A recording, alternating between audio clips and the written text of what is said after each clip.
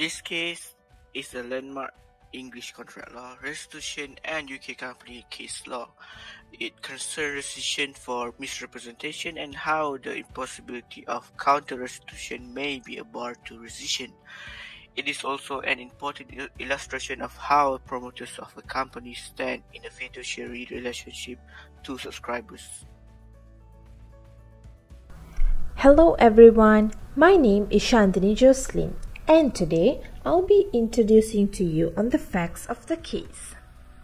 Frederick Emile Erlanger, or better known as Erlanger, was a French banker who bought the lease of the Anguillan island of Sombrero phosphate mining for £55,000. Erlanger then established New Erlanger Phosphate Company before selling Sombrero's lease to Phosphate for £110,000 through a nominee. The company had 5 directors in total. Let us see each one of them.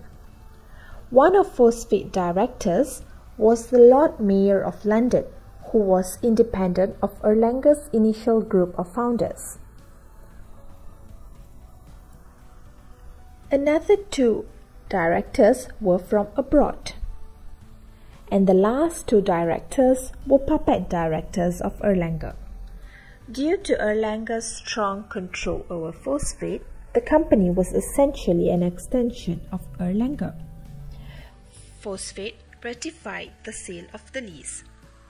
Many people invested in Phosphate due to Erlanger's skills at promotion.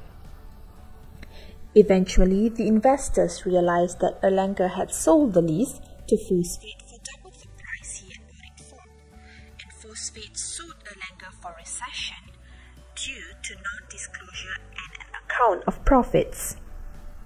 My name is HUSNA, and I'm talking about issue of the case.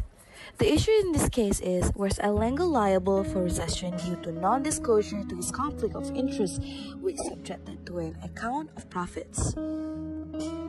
As this case shows, is Erlanger liable to Phosphate knowing that he sold the lease to Phosphate for double the price he had bought it?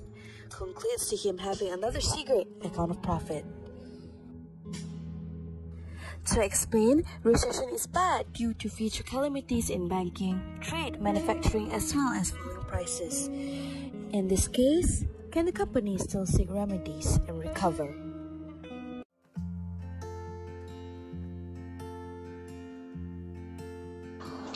The House of Lords unanimously held that promoters of a company stand in a fiduciary relationship to investors, meaning they have a duty of disclosure.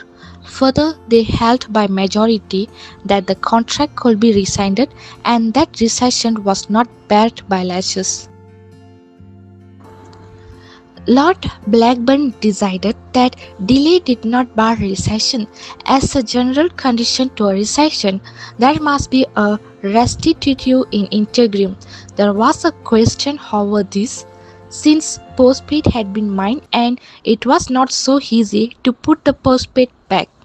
In this case, however, adequate compensation could be paid, so there was no impossibility in counter restitution. As we are done looking through this case, Erlanger was a promoter for Phosphate, hence the relationship labels a fiduciary relationship, which involves trust between a trustee and the beneficiary. Moving on, the defendant purchased a lease on mine and then somewhat to control, which includes other directors.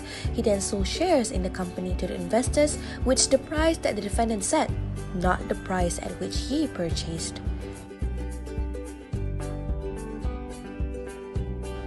Soon, the shareholders wanted to get rid of the directors and replace them with a new one. They sued the defendant to revoke the sale of the island in order to get the money back. A promoter who breaches any duty to the company by failing to disclose to the company conflicting interests will be liable. The company is able to seek remedies such as rescission of contract and recovery of profits. Based on the principle of Lord Penzance in fiduciary relationships such as trustee-truster, the court will grant relief from unfair advantage, and the party accused of being in the position of unfair advantage has the burden on him to show that he is not. Let's see the position of promoter based on Erlanger versus Sombrero Company. The position of promoters vis-a-vis the company which they are promoting is not that of trustees to assess to UK Trust, but they are in a fiduciary position toward the company. It is their duty to nominate independent directors of the company who are capable of acting impartially in defense of the company's interests and will be competent and impartial judges whether or not the purchase ought to be made. Furthermore, they must disclose to the company all the material facts relating to the transaction. Although this is not misrepresentation case but a non-disclosure case, the principles laid down for rescission apply generally. In conclusion, a promoter stands in fiduciary capacity to company because he owes certain duties to the company. He is not allowed to make secret profits. From the case of Erlanger against New Sombrero Phosphate, let us look at the remedies available for breach. It happens when a promoter fails to make a full and proper disclosure of a profit made by him out of the promotion. The first remedy is rescission of contract, where promoter has sold his own property to the company without disclosing this. The company can rescind the contract and recover the purchase price. The second remedy is recover of secret profit. It is not necessary that there need an imputation of evil purpose or conscious fraud. The third remedy is damages for breach of fiduciary duty.